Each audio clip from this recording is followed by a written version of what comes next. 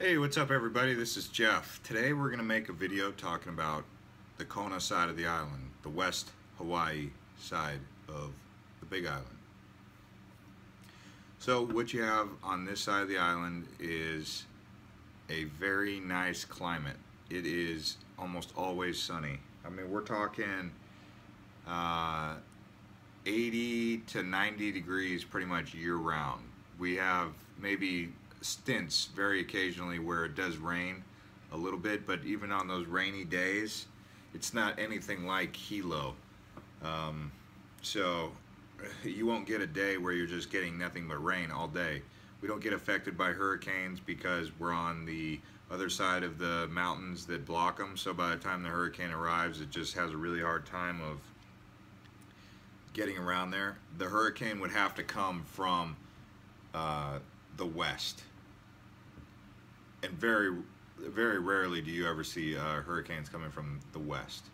So it'd have to do something, and they have happened, but that would be how Kona would get hit by a hurricane, as if it came from the other way. If it's coming from the Mexican Riviera, it's just not gonna happen that way. So another thing to keep in mind about the weather is occasionally we do get electrical storms, and those are scary. Very scary. I was here for an electrical storm, and at 8 o'clock in the morning it sounded like it was World War III. That's how loud and powerful the lightning was. I mean, it was popping trees right here at the pool.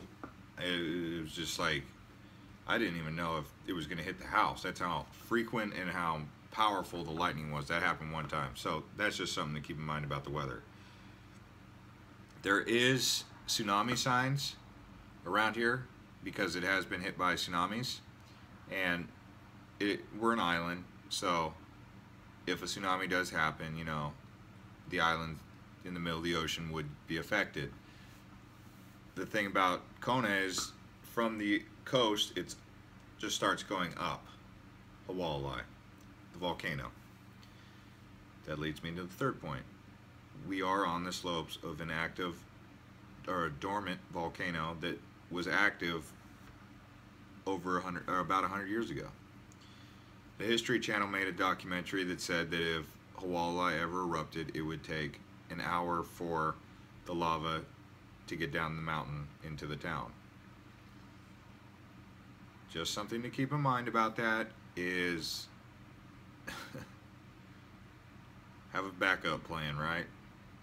So in Kona, it's good to not necessarily live on the coast, because when big waves come or tsunamis, you know, your house could be affected. You'll even go along Ali'i and you'll see where structures once were that are no longer, you know, they're just rubble now, and they're not standing. But there's plenty of places to live up the mountain, up Maka. It's all good. It's all cool. The last thing I'll say about weather is we do have VOG, volcanic smog. If you don't know what VOG is, VOG, look it up. It's sulfuric acid that builds in the air, and it creates a pollutant that is not necessarily healthy for your lungs.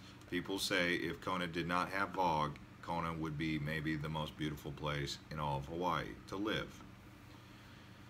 But there is VOG, and VOG is only here when the volcanoes are creating sulfuric acid. It doesn't always do that. In 2006, 2007, there was not a lot of VOG. Or people will say, oh, back in 2000, you know, whatever. I remember when there was no VOG. It wasn't always like this, but Howling Mau Mau is going, creating sulfuric acid that goes west, and then when it gets over there, it finally pushes north. Unless there's Kona trade winds that pushes all the VOG out of town and pushes it towards Hilo or Puna, which it's doing right now for the last 3 days, and people are in heaven. They're loving it because it's no VOG, clear skies. You can see clearly now, as they would say. So VOG is an issue. You know, it's in the air. It's all around you. It's like, it's just there. And some people get health effects, asthma, COPD, stuff like that. Look it up if you're planning to move to Kona. That's probably one of the negatives. The other thing would be traffic. Traffic is not ideal here. It's not built like for a big city. stop and go traffic today on Ali'i Drive, and I haven't seen that for a long time. So Kona is starting to grow. A lot of you people who are watching this video are thinking about moving to Kona, and it is a growing town. It was really booming in the early 2000s, and then when the economic slowdown happened, Kona got hit really hard.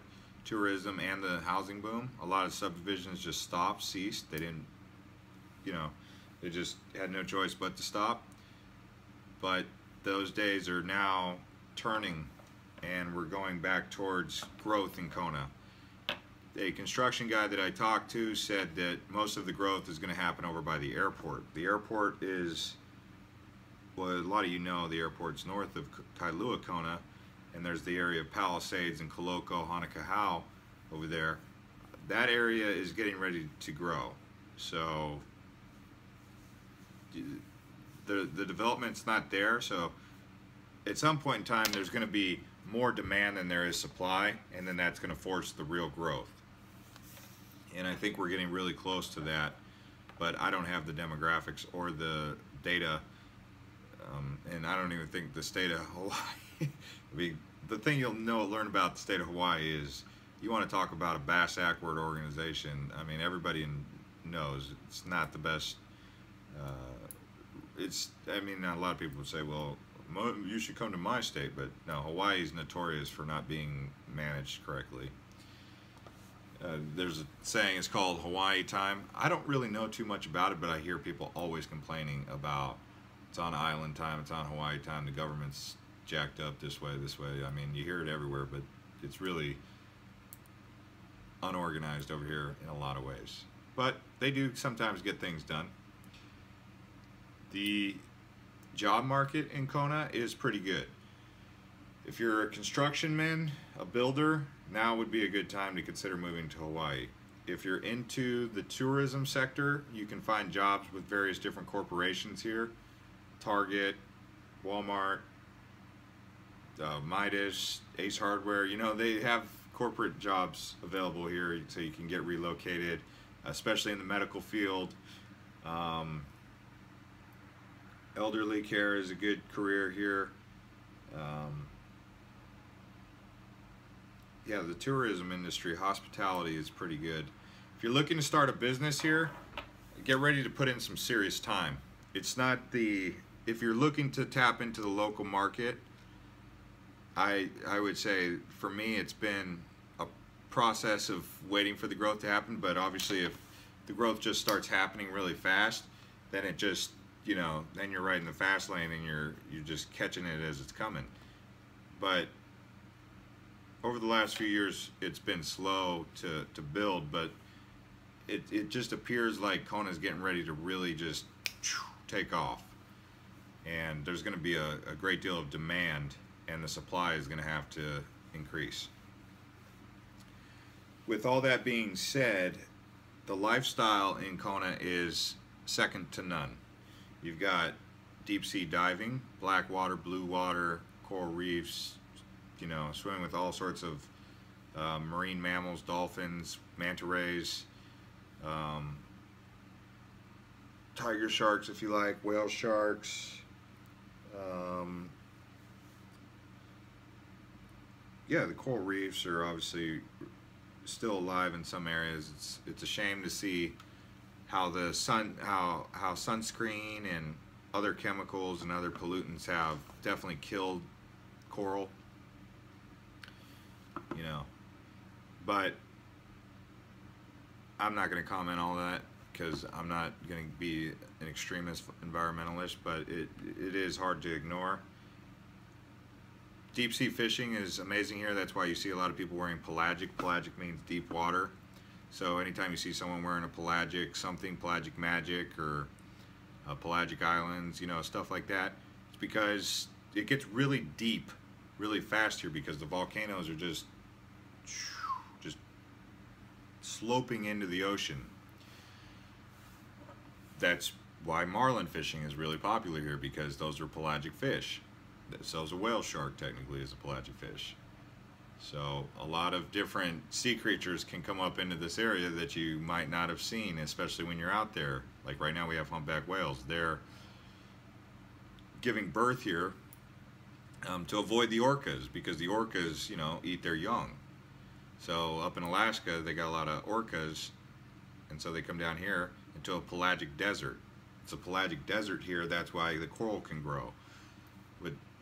There's not, what that means is there's not like algae blooms and stuff like that. So the waters see through, and you can see all the way to the ocean floor, which is where the coral grows and uses the photosynthesis from the sun. That's why diving here is so great, because the water's clear, and so is the diving's beautiful, as long as, you know, divers aren't knocking the coral over with their tanks. And that's one of the things that's really come into the spotlight alongside the dolphin tour boats, the manta ray tours, and the diving has all come under the spotlight for its environmental impact that it's had in Kona.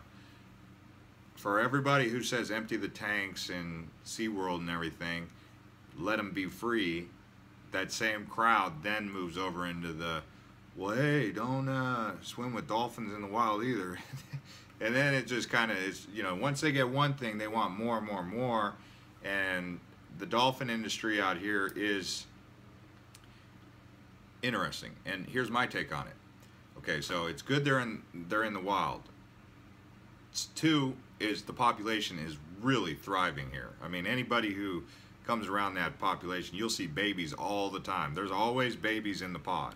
And one thing dolphins always love to do is have sex. That's one of the behaviors that you'll notice about dolphins. So I mention that because it's a healthy population of dolphins. So if they're really impacted by the tour boats, you know, you would see it. It would be, but everyone you talk to says the dolphin pods just keep on growing. And here's the real kicker. If the dolphins didn't like it, they would move. The boats can only stay so close to Hanakau Harbor. So it's not that big of a deal. Sure, it's a little bit, you know, they do chase the dolphins a little bit, and it kind of looks a little bit overboard. I get that. But the dolphin tourism industry is pretty cool. I think it's good that they permit only a certain amount of boats so that not all these people are trying to swim with dolphins, but it's a good industry, and dolphins are free and wild, and the population is healthy. So nothing's perfect, but it's a pretty good industry. Some people are going to hate that I just said that, but I've swam with the dolphins many times, and they appear to be a very healthy population. The manta rays, same thing. They feed on the plankton that is attracted to the lights that man has brought in. Now, the snorkelers aren't so much of an environmental impact. It's the divers. So when the divers are down there, it's dark. They're clanging their scuba tanks up against the coral reef, and it got to a point where everything that was down there is now dead because of the divers. So I bring all this into the question is because that's affecting the quality of life for other people who enjoy that quality of life. You also have hiking trails, you also have surfing, you also have festivals, music, luau's, you know, golfing, beach, just chilling at the beach, Kua Bay. We're talking about the west side of the island, so you got Hapuna, Kua Bay, Kikakai, you know, you got Magic Sands. I'm not trying to blow up these spots so that everyone goes there. It's just the more spots you know about, the more we can spread it out, because people are going to go to them whether I mention them or not. I mean, it's just kind of the way I look at it is spread it out. Don't just go to Kua Bay and, you know, think that it's the only cool spot on the whole island. Don't just go to Hapuna. You know, understand there's other cool spots to go, and it's, especially if you're not getting in the ocean, you just want sand. You know, some places just going to have sand and lava rocks if you get in the ocean. So if you're just looking for sand and a beach, and you're not going to get in the water, then you can go to a beach that's not going to. There's tons of beach in between the airport and pine trees, all white sand. You can just hang out there. No one really goes to that. And most of the people, when they go to the beach, believe it or not, they don't even get in the water. So if you're just looking for beach, check out that. I mean, between pine trees, which is Kohaniki, all the way up to alongside the airport. So lots of good lifestyle here. The food is okay. The food is okay. I complained about the food in other videos, but yeah. Just Kona in general is really cool. You got Kona Coffee, Kealakekua Bay, which is beautiful. You got two-step. Just lots to do, lots of exciting lifestyle, hikes, and just so much to do very close around here. I mean, you're within close proximity to so many different things.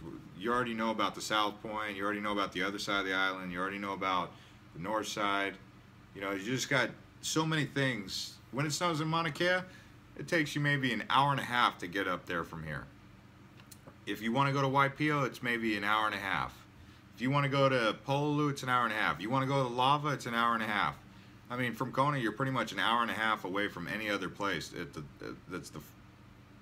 You know, so you're just, it's a good quality lifestyle for everybody that comes in. There's always somebody leaving too. So, you know, I wouldn't get too worked up over people coming to the island and the growth, because at the same time people are coming in, people are leaving and going out. The reason people leave is because after living on an island for a little while, and if you're not already established in business and life here, and your family's not here, at some point in time you're gonna leave.